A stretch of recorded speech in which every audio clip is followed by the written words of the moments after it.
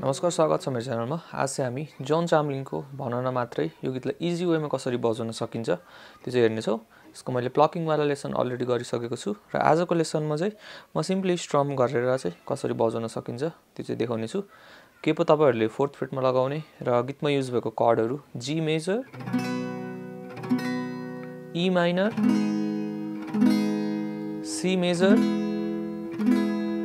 D major. अब D को सट्टा तपाईहरुले यो सी लाई 2 स्टेप सारेर डी एड 9 बजाउँदा नि हुन्छ है। त्यस्तै गरी ए माइनर 7, ए माइनर पनि युज भएको छ, बी माइनर 7। अब यो चाहिँ एउटा बार कर्ड युज भएको छ है, अरु सबै चाहिँ ओपन कर्ड छ, एउटा चाहिँ बार कर्ड युज भएको छ। सो मेन कर्डहरु चाहिँ यति नै हो। अब गीतको अगाडिको लास्टको त्यो कोरस पार्ट नआएसम्म चाहिँ स्ट्रमिङ प्याटर्न यस्तो छ। Down slap down slap down slap down slap.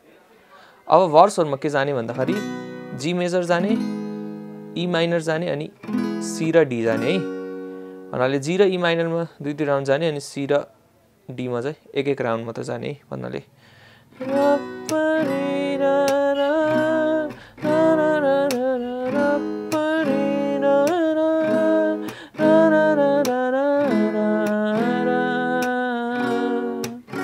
भर्समा पनि भनाना मात्र म गरिदिउला तिम्रै हो म त तिम्रै रहुला माया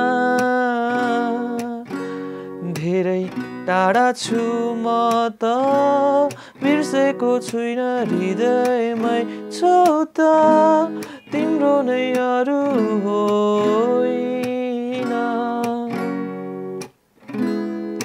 ढाट्न मन केही छैन। अब यसमा प्रोग्रेसन हेरौँ है।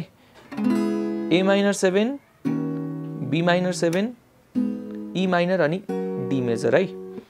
अब यसमा ए माइनर 7 र बी माइनर 7 मा एक राउन्ड जाने, त्यसपछि ई माइनर र डी मेजरमा 2 राउन्ड जाने।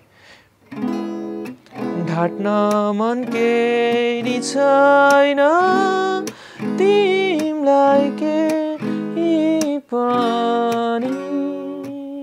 अनि फेरि भर्स जस्तै हावा झै उडी आइदेऊ न यतै राख्छु ल जान दिन्न माया।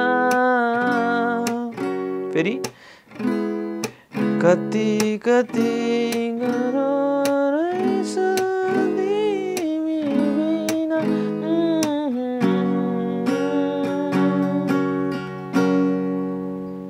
अब यसमा के गर्ने भन्दाखेरि डी मेजरमा सिम्पली स्ट्रम गर्ने है। अब डी मा एक्ज्याक्टली कुन प्याटर्न बजाउने भन्दाखेरि चाहिँ डाउन डाउन स्ट्रोक पुरै दिने अनि शिफ्ट हुँदाखेरि चाहिँ डाउन अप डाउन डाउन यसरी बजाउँदा हुन्छ है।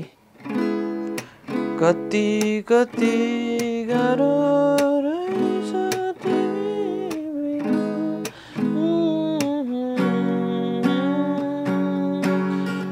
आँखामा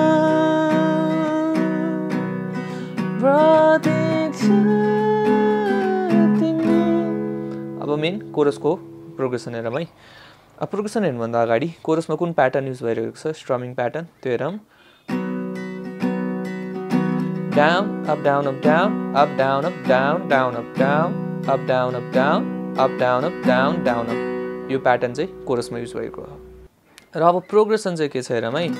सुरुको राउन्डमा जी ए माइनर 7, डी मेजर अनि जी है। म स्क्रिनमा पनि प्रोग्रेसन लेख्दिन्छु, त्यसरी चाहिँ हेर्नु होला। अन्त मैले ब्र्याकेटमा राखेको चाहिँ के भनेर बुझ्नुहोस् भने हाफ टाइमिङ हो भनेर बुझ्नुहोस् है। आँखाका प्रतीक्षा तिमी तिमी नै हो छैन कोही पनि भुल्दिन भुल्न सक्दिन यी शब्द।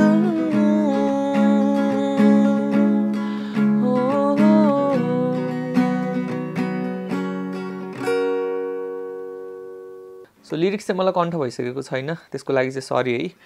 अब यो कोरस सकेपछि फेरि हाम्रो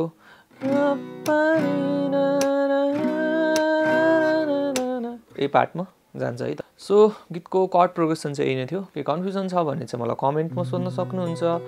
त्यस्तै गरी भिडियो मन पर्यो भने लाइक गरिदिनु होला र च्यानल दिँदै हुन्छ भने सब्सक्राइब गर्न चाहिँ नबिर्सिदिनु होला।